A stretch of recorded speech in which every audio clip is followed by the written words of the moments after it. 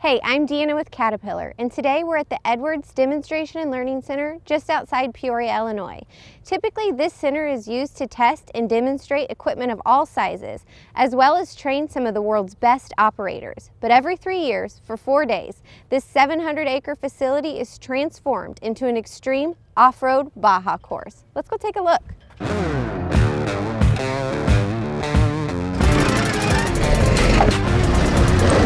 Baja SAE is a competition that brings together students from around the world. They design a one-person off-road vehicle powered by a stock 10-horse Springs & Stratton engine, and then the rest is up to them.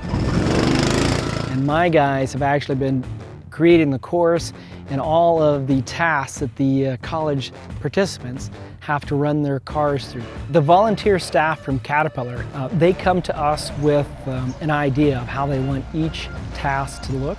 And between those folks and my operators, they help to create a challenging course that's safe, but yet it's definitely challenging. We've used a little bit of everything. Our motor graders, our dozers, our excavators, basically the entire fleet. We literally threw everything at it.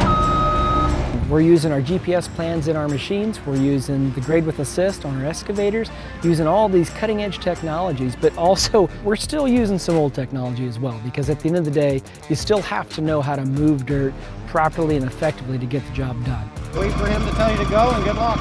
Caterpillar puts in a lot of support for STEM. Their support for STEM and engineering and promoting that to college students and K through 12 is very extensive, especially in our state. We, as Caterpillar, enjoy sponsoring activities like this that basically train people and help them understand what it means to be a product development engineer. It's a great part of our talent pipeline.